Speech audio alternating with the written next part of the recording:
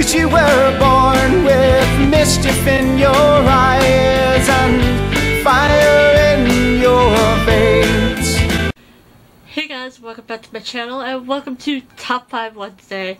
Callie, must you attack my hand while I'm doing this? Callie has an obsession with my brace for my carpal tunnel, so yes. But this week's Top 5 Wednesday, and Top 5 Wednesday was of course created by Ginger Reads Lady over on Goodreads, so I will link the Goodreads group and her channel down below as always. And like I was saying, this week's topic is top books recommended to you that you loved. So this was a pretty easy topic for me, and now Callie is shoving at my leg. Must you? She's just looking at me like, but Mom! So, let's get into this video. The first one I have, and of course I piled them all behind me! The first one I have is more of a series, and that is The Lunar Chronicles by Marissa Meyer. I just happen to have winter here because I just recorded another video with it. But yes, definitely the Lunar Chronicles. Yeah. Callie's annoying me right now, if you can't tell. But yes, Lunar Chronicles. Most of these I was just recommended on BookTube by other booktubers who have put them in their videos. So, yes. You're sniffing my arm now. Hi. Hello. But yes, Lunar Chronicles. Where's the other one? After that is the Grisha Trilogy by Leigh Bardugo. Of course I love this. Leigh is now queen. But again, I was recommended this through just random videos on YouTube, on BookTube. So there we go. Christy, I'll reply to you when I'm done recording this video.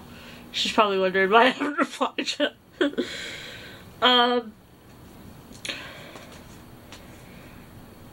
After that is the Throne of Glass series by Sarah J. Maas. I just had seen this all over BookTube, so I decided to read the first book, and I absolutely loved it. Obviously, as is mentioned in a lot of my videos this month, I am planning to reread these as soon as possible. Reread this one and read the rest of them. I forgot a book. But the next one is, again, a whole series, and that is... Oh my gosh!